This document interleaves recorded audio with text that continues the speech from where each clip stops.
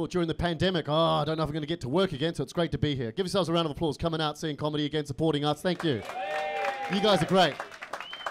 Because I thought for a while I was going to have to crime, and I thought, fuck, what am I going to do to crime? And I knew exactly what I was going to do to crime. I thought, I'm going to start a moped gang.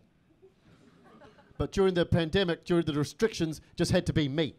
Moped gang of one. I was going to lone wolf that shit. And I was like, I know what I'm going to do with my moped gang of one. I'm not going to get greedy. I'm not going to go after the diamonds and the gold on the high street. That's when they get you. I'm going to stay under the radar with my moped gang. I'm only going to steal people's fast food. Because no one's going to bother calling that in, are they? And even if they do, what are the police going to say? Right, who are we looking for? Brown guy on a moped with takeaway.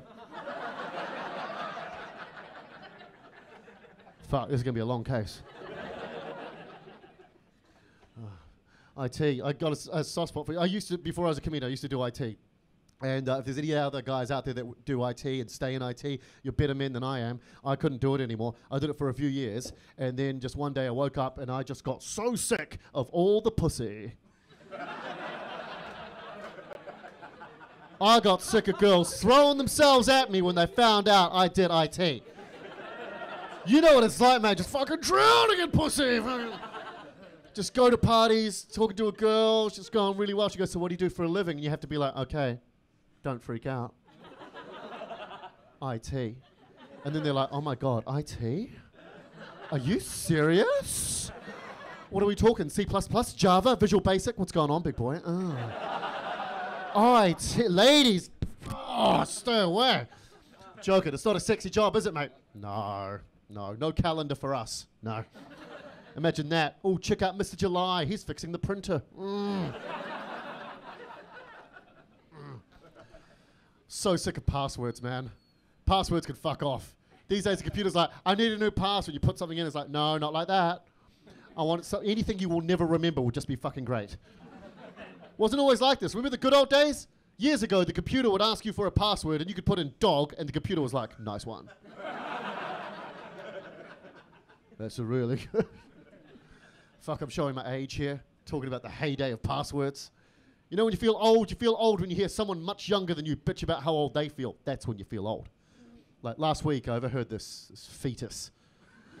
Just this little shit with his friends. He was just standing there going, guys, I'm really old, man. Guys, I'm so old, I remember when Amazon was just a bookstore. I said, mate, I remember when it was just a fucking jungle, all right? Notice young people are always going on about tonight. Young people are obsessed about tonight. Young people will be like, hey, what's happening tonight? What's the plan tonight? Where are we going tonight? You coming out tonight? We're going to have a great night. When you're old, you don't give a shit about tonight. Because when you're old, you have to worry about tomorrow. Old people spend all tonight worrying about tomorrow.